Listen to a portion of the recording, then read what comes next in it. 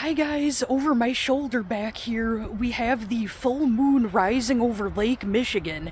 This is just gonna be a short video because it is getting dark. So it was also a lunar eclipse today. It's not visible in the Americas or the British Isles, but we're still under the influence of its energy. I made a video earlier about the top 5 crystals that you can work with the full moon. The funny thing is because it's associated with the creative side of our brain, left side versus right side. So you've got the creative side, but then when it comes to logics and mathematics, it sure doesn't help with that because, man, I sure couldn't count today because I said a top 5 crystals in my video and I ended up listing 6. So anyways, with that Scorpio energy of the full moon coming out of that, also that went with that solar eclipse with the new moon in Aries, the common theme that they have is intensity. A lot of you may be feeling very passionate. It could be about another person, or it could be getting more, diving deeper into your hobbies, and there may be leveling up with emotional connections right now because Scorpio is of the water element. And out of all the water signs, I would say that Scorpio definitely has deeper, darker undercurrents. So any emotions that you may have been feeling may be really intense right now.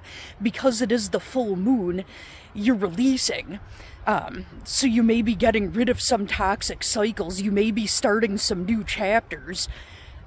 Quite a few people that I've been talking to have all, I wouldn't say all, but I feel like there's some new beginnings in people's romantic lives lately, like really like the solid real deal, not just, you know, they're getting a lot of attention from people, but talking about making real emotional connections, and it's really awesome to see.